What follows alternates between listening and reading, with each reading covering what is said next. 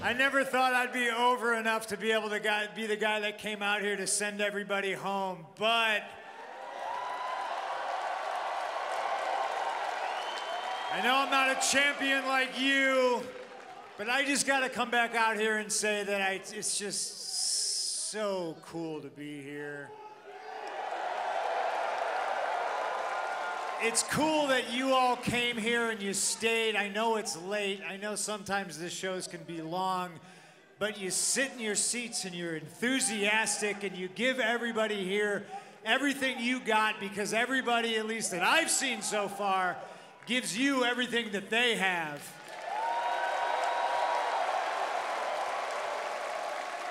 I just want to say that I'm super grateful, and I know eventually the luster will kind of wear off and the shine of CM Punk coming out and just having a good time and listening to Cult of Personality is going to wear off. But just know that until it does wear off, I'm going to keep doing it, and I'm going to keep trying to soak it in as much as I possibly can. If I may, and by the way, it was a great surprise. I wasn't let down at all, just so you know. Look, I dig the humble CM Punk, but I'm going to speak for everybody. It's a big fucking deal that you're here, man. Seriously. I had to pinch myself sometimes. Who would have thought in 2021, Christian Cage and CM Punk would be standing in this ring together? Hey, listen. This business, it doesn't owe anybody anything, right? But we give our hearts and souls, and listen, like you said before, sometimes you fall in and out of love with things, but you never truly let it go. And I, for one, am glad you got this passion back, and I cannot wait to see what you do in here, man. I speak for everybody else in here. Again, it's a big fucking deal you're here.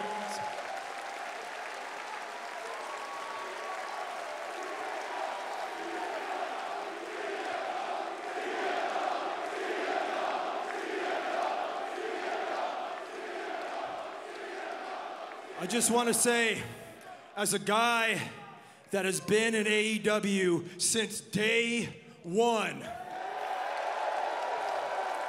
Christian Cage, CM Punk, you are welcome additions to this company. And on behalf of all the other AEW OGs, thank you both for being here. Now let's kick this motherfucker into full gear. No, that's a different pay-per-view. The next one's All Out. How come I know this already and you don't? You've been here since day one. This guy doesn't even know the name of the next pay-per-view. I didn't get an ice cream bar. You didn't?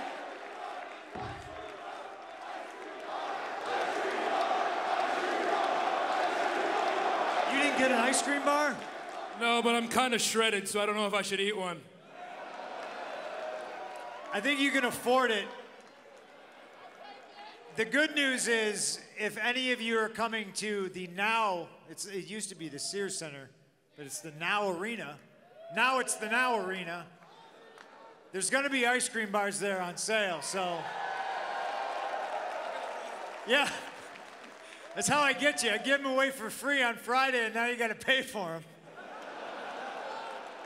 I'm sorry, I need to buy kibble for Larry. I dragged him back out here because I think it's neat that he didn't get to wrestle for a very long time, and we didn't know if he was ever going to be able to, but now we know he can. And we didn't know if I was ever going to wrestle again, but now we know I am. And it's because of all of you, honestly, so you should give yourselves a round of applause. And if you liked what you saw, tell your friends, tell your family, tweet about it, and if you didn't like it, shut the fuck up.